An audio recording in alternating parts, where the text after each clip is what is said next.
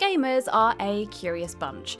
Video games are the ultimate form of escapism, putting us in control of a wizard, a star football player, or a Jedi Knight to live out our dragon-slaying, Champions League-winning, lightsaber-wielding fantasies. We often consider ourselves pro or hardcore players who don't go in for that colourful kiddie stuff and wouldn't be seen dead playing Candy Crush on a mobile phone. Yet, gamers are also perhaps the most gullible, forgiving, and easily influenced group in the pantheon of modern-day fandoms, accepting the questionable and ignoring the ridiculous. Virtually every genre in gaming has within it countless elements which are so outlandish or just plain weird that their existence and continued usage in our favourite titles would definitely be pointed out and remarked upon by others. Gamers, though, do not question them. We take them in our stride and play on, continuing our love affair with all games of all genres. The real world can be a difficult and depressing place at times, so it's no wonder gamers are so happy to swallow illogical logic and nonsensical common sense with every new game we play. With that in mind, I am Kirsten from WhatCulture Gaming, and these are 10 of the most bizarre gaming features that we just accept. Number 10. Blood-spattered camera.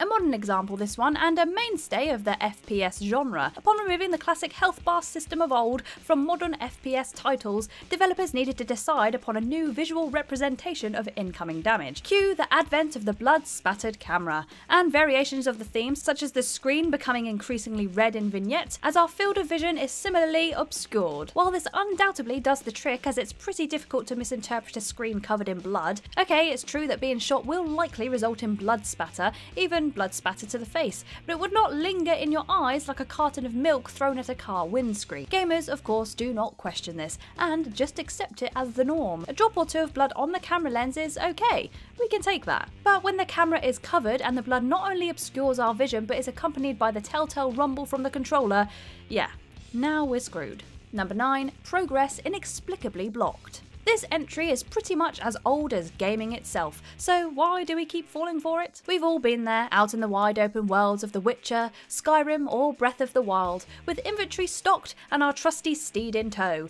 We set off to fulfill our next brave quest. The hero dashes across the open plain, crosses a fast-flowing river, encounters a 3-foot-high picket fence and stops dead in their tracks. Real people in the real world would either A. climb over, or B. kick down the fence.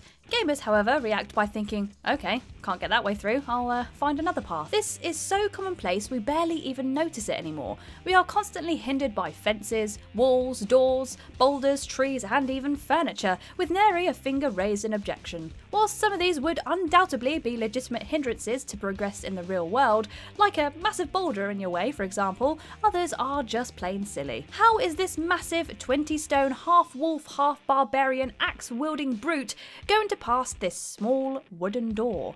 Have a guess. Number 8. Inventory slots. Stand up and look in your pockets. What have you got? Your phone, your wallet, some chewing gum? Probably. How about 4 cooked chickens, 2 assault rifles, 7 broadswords and a bazooka? Wait, your jacket has pockets too? Great!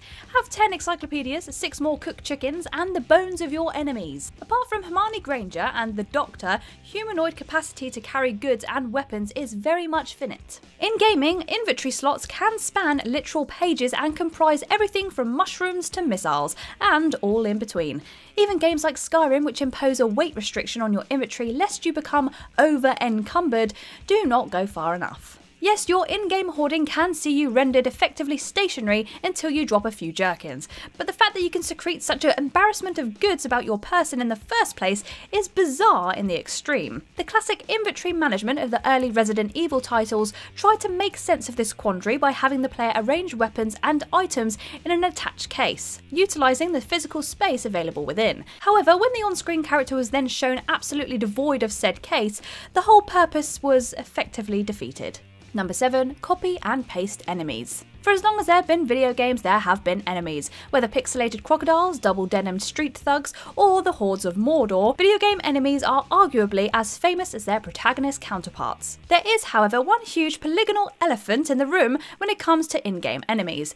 They all look exactly the bloody same. Take any tier of enemies within a particular title and you can almost guarantee absolute uniformity. The basic grunts all wear blue jackets and sunglasses, the second tier adversaries are colour swapped versions of the grunts, and the mid-level bosses are the same again, but with a mohawk. Even high fantasy and sci-fi titles use the same tactics, with goblins, orcs, robots and lizards rounding out the grunt and executive grunt roles respectively.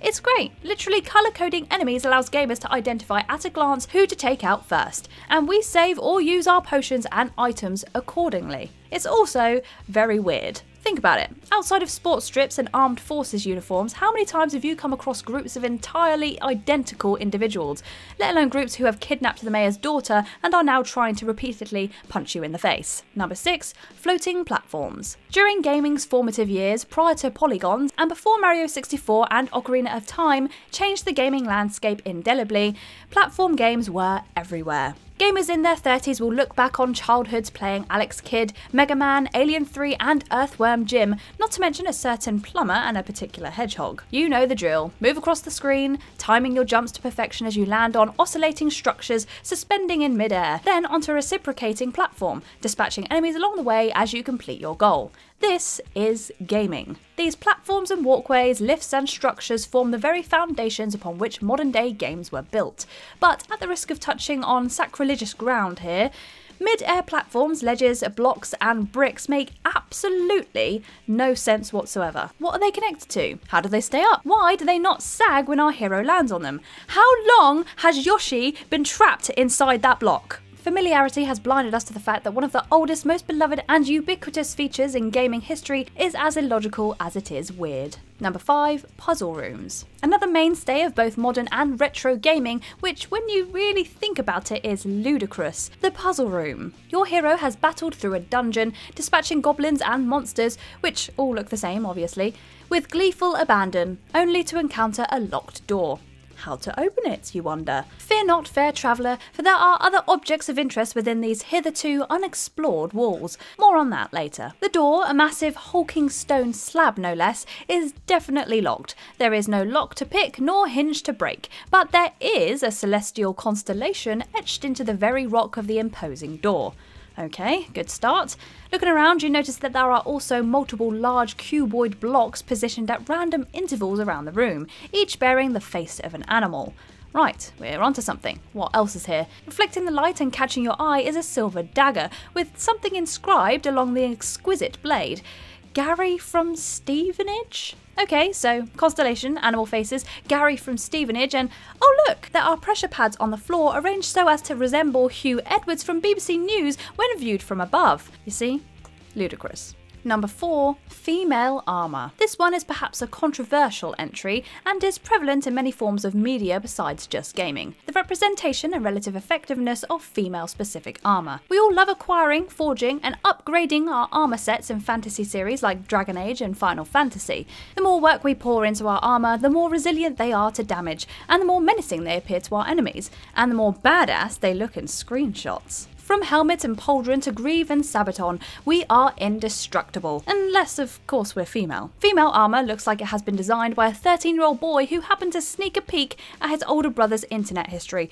By accident, of course. From Tyrus Flare and Golden Axe to Shah D of Prince of Persia fame, stopping off at Soul Calibur's Ivy and Ninja Gaiden's Rachel along the way. The force of PPE on show here is frankly astounding. Gone is the full-face helmet and 5-inch thick cuirass, and in their place are strings, lace and ribbon covering nothing but the unmentionables. The most baffling part about the whole thing? Most of these armour sets actually give quite impressive stat boosts, but that's besides the point. Number 3. Lit torches in sealed dungeons. The dungeon is one of the most iconic, most reliable and most commonplace design conceits in gaming. From the early days of The Legend of Zelda on the NES, all the way through to the Diablo series and Crypt of the Necro Dancer, dungeons are as synonymous with gaming as boss fights and checkpoints. You unseal the centuries-old door, usually by a convoluted set of puzzles, of course, the smell of stale air and decay assaulting your senses. You draw one of the 27 swords you have in your inventory and take your first tentative steps into the labyrinthine structure, guided only by the light of burning torches firmly ensconced along the walls.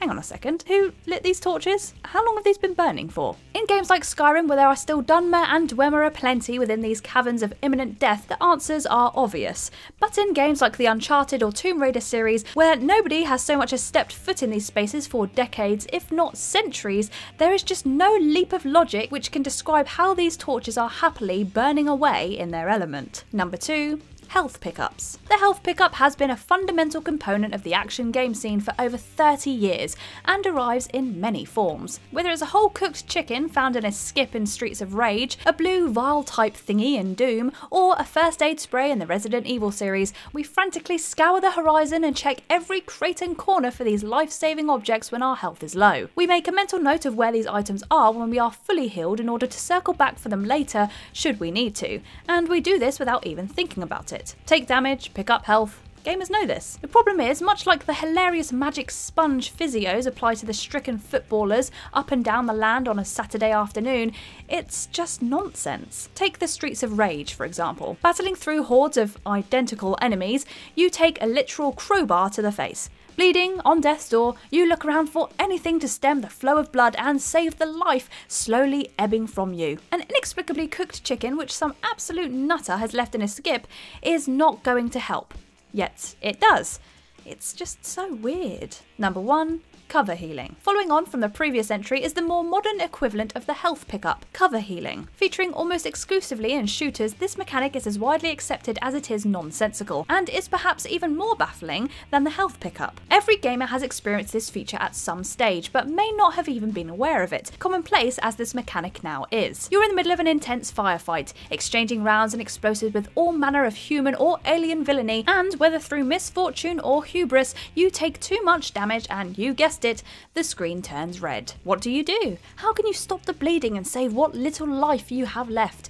Do you call a medic? Do you grit your teeth, dig the errant bullets out from your torn flesh and apply an emergency field dressing? Nope, you simply duck behind a fence or stand behind a crate until the screen returns to its normal hue, indicating that you are once again healthy and good to go. Wait, what? Do our wounds miraculously heal Wolverine style? Apparently they do, which solidifies this entry as the number 1 most bizarre gaming feature that we just accept. And that's our list. What's the most bizarre gaming feature that you just accept? Let us know in the comments below. If you like this video, make sure you give it a thumbs up, and if you haven't already, be sure to subscribe. But for now, I've been Kirsten from WhatCulture Gaming, and I'll see you in the next video.